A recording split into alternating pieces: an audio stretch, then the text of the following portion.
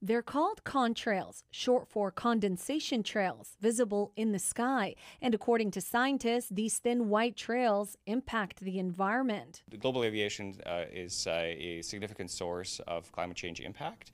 And a portion of that is actually not direct CO2 emissions, but the secondary effects that come from contrails. This is where the flight actually is, that red dot. In an effort to mitigate the impact of contrails, a team of researchers from Western, along with the Global Meteor Network, is working with an experienced pilot to change the flying altitude of planes by using ground-based cameras to observe aircraft. A small percentage of flights, about 15%, would need to make little corrections just in a height that don't cost much to eliminate contrails entirely.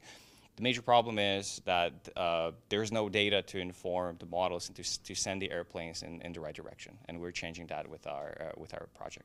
The project is now financially backed by Google and Breakthrough Energy. There was a need for model verification, validation, and it occurred to me that we could use the Global Meteor Network to validate the contrail models. Contrails can induce warming of the Earth. Reta says existing satellite systems, on average, detect contrails 30 minutes after formation, limiting their utility for actionable mitigation. The goal is that in the last couple of years there was a big growth of the network with thousands of cameras around the world, and now we want to expand our capabilities. So we have the data, and we want to just do something for the world and the general public and for science with the data set that we have. Reta Ismail, CTV News.